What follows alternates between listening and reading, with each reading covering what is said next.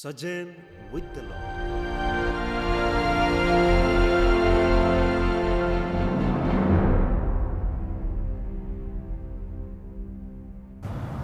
This fine morning invites our attention to the call narrative of Saint Mathew.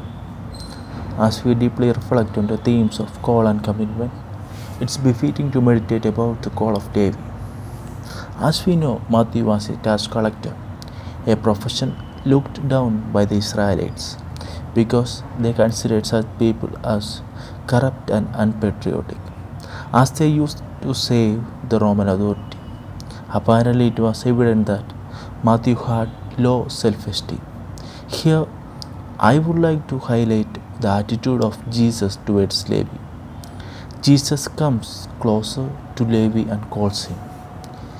Here, he ignores the unwanted criticisms and doubts, and he personally calls Levi.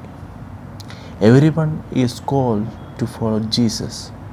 It does not matter whatever background we are from. We may be great sinners, but our past does not define us. What matters is our response to His call.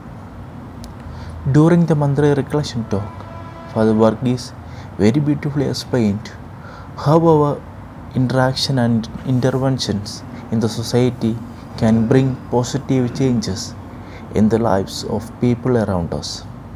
And here Jesus makes a graceful interaction in the life of Levi. His graceful presence transforms Levi to Saint Mathew. In this year of call and commitment, we have to become a graceful presence in the lives of people.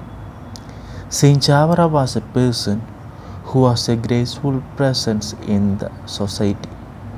He always had a constructive mindset, so much so he could transform the lives of people and bring about wonderful changes in the society. Likewise, we are called to be graceful presence in the world. Besides, the readiness to accept our call also becomes a criteria for further blessings. When a mission is given to us without a second thought, we must be ready to take it up. If we are generous and responsive, the Lord will stand by us and makes us an instrument of positive changes in the church and society. Thus, this gospel passage takes us to three important questions.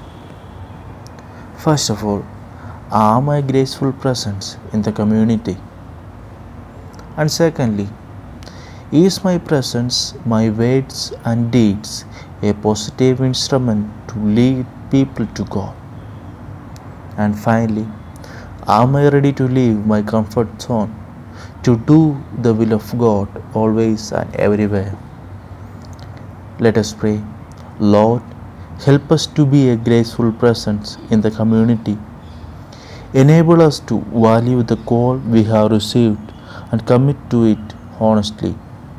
Effect in us the positive changes that we want to see in others. Amen.